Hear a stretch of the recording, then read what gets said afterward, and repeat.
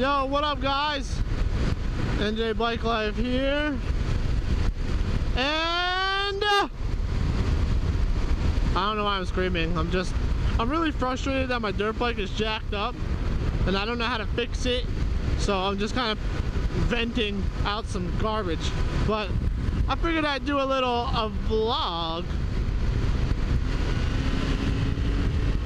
about my current time in life.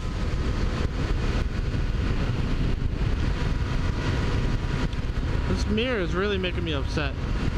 It was just fine, and I think when I put my cover on, it like got all jacked up, and now it's not fine.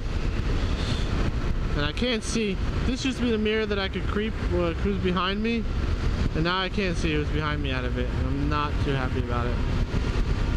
Now it's just way too far in. Anyway, hold on, you guys are gonna have to wait till I fix this. I can see my elbow on there and more than my elbow on here. It's too much. Still too much. Okay, that should be good. So, as I was starting to say, my dirt bike's broke. I don't know why. For some reason, it just won't start. I washed it and it just won't start. Yo, this is my friend Anthony. He's on a Ninja 650. What? I'm vlogging. Just letting people know that you're Anthony. You're on a 650. So he just got his license. No, he doesn't even have his license. He just got his permit like last week. So trying to get him out on the bike as much as possible. He'll just be following me. We'll be going into Jackson and probably doing some county line. But yeah, the dirt bike. For some reason, I replaced the battery. I replaced the spark plug. I turned off the FMF tuner. I turned it back on. It didn't do shit. So I don't know what could be wrong with it. I talked to the dealership to try and find out what's the issue. And yeah, for some reason they don't really know, so I gotta bring it in for a diag. It's $142 or something like that, but if I do the service there, I end up getting that money off of the bill, which is cool. So I think I might do that. But the guy was saying, I was telling him, the service guy, I don't know how much he knows about bikes, but I was telling him, I washed the bike, I put a new battery in it, brand new, 130 cold crank amps battery, the YTZ 7S. I put a new spark plug in it, still no issue, or still the same problem. I turned off the FMF programmer to thinking maybe like there was letting left fuel in, still the same issue. So I don't know what the problem could be. He was thinking that the valves might be too tight. The dirt bike's got 15,500 miles. So he's thinking the valves might be too tight and it's causing an issue as far as all that goes. So I'll bring it there. He said it's about 2 hours to do the valves.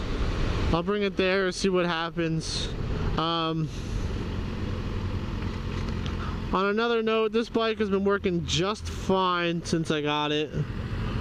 Back from the recall.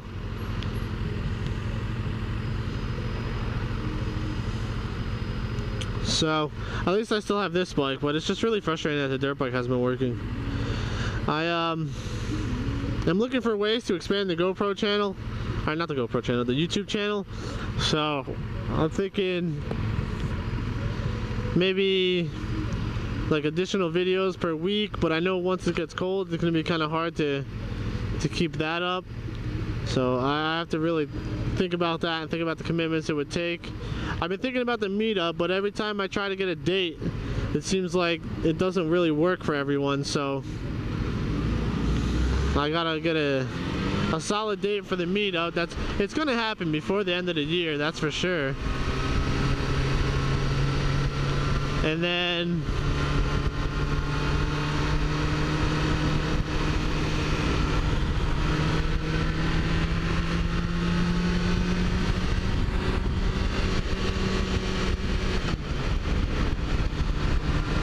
Sorry, I'm just paying attention to Anthony back there because he's new and the car was coming up on his left and he didn't have the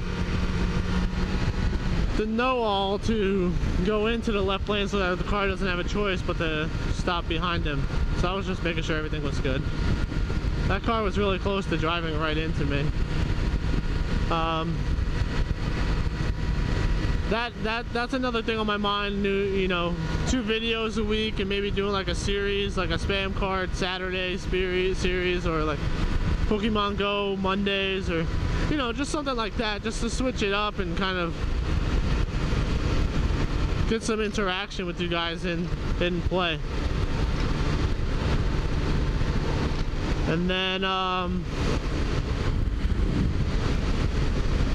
also thinking of my 2 buddies that got into accidents on their motorcycle. It's kind of got me like on edge, so I got them on my mind. Neither of them got seriously injured. One broken wrist, or one fractured wrist, and one broken collarbone, a couple bruises and things like that. So well, thankfully it was no serious injuries, but it's still just a constant reminder about what's out there on the road. And the motorcycles aren't invisible. We're privy to the same accidents that all the cars get into, and we're even more prone to them just because of our low visibility. So that was on my mind. Then I've just been working a lot. I really urge you guys to follow me on Snapchat or follow me on Instagram, because I upload a lot of pictures on both of them. I upload, you know, a lot of different content on there, and I like to have, you know, ongoing conversations with riders. I'm always down to ride with different riders. So if you are, you know, if you are local to me, I'm in Monmouth Ocean County, right on the border. If you are local to me, just let me know, and then I'm always down to meet. I'm not too far from a lot of places. Just recently I went to ride with my buddy Nights to the End, and he's all the way out in Bridgewater. It's like an hour ride. So me and Ed went up there, and we actually rode with Nights to the End. So, you know, you just gotta, you know, I'm trying to up the interaction that we could all have here on this channel, just to make it a little bit more enjoyable for myself. I mean, I have fun because I ride and talking to myself all the time anyway. So if you add me talking to myself and somehow you guys talking back, I'm always excited for something like that. So I said "so" a lot in this video, and I like saying "so" because I don't like saying a lot, but I end up saying things like, and so, and I just have a lot of run-on sentences when I'm talking, but whatever. Another thing, if you guys are going to Capamoros meet up, I'm gonna try and either meet at Honda Day, where I think it's Honda Day, or some day at Englishtown racetrack. I'm gonna try and meet up there. If I can't do that, I might meet up with you guys on the road or something. So we'll see exactly what goes down. I'm looking at a couple merchandising aspects to NJBIKELIFE as a channel and as a brand. So right now I'm working closely with key tags, the little fabric key tags that like Baker X Dickhead has and a couple of the other subscribers have, or the YouTubers have.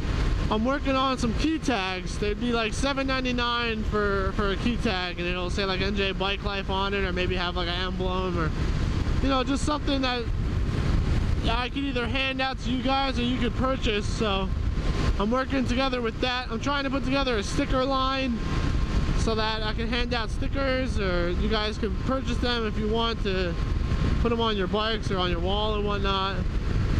Or I can send them out if I ever get, you know, fans and stuff. I'm also looking to do obviously not reservoir covers, because I don't have a cool reservoir cover like the rest of the cool guys out there, but I got this cool metal one, so I don't really have to do anything to it. But Yeah, just maybe a t-shirt or, you know, anything like that.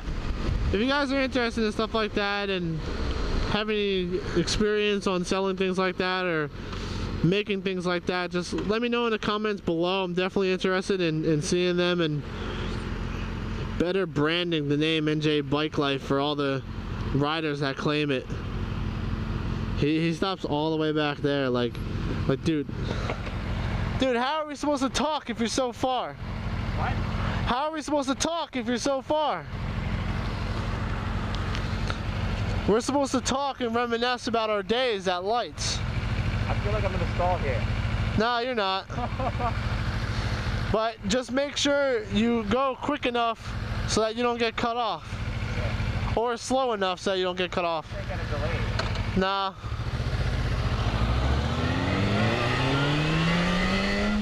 See, he didn't stall.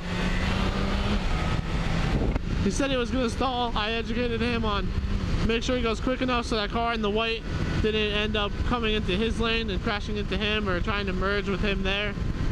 So I don't know why he's going so far back. He's also staying like all the way the same lane as me. Then again, we're not 3 or more, so he doesn't have to ride staggered, but he's getting the hang of it. He's definitely doing a lot better. And like I said, he's only been riding for a week, so he's doing really well in my opinion.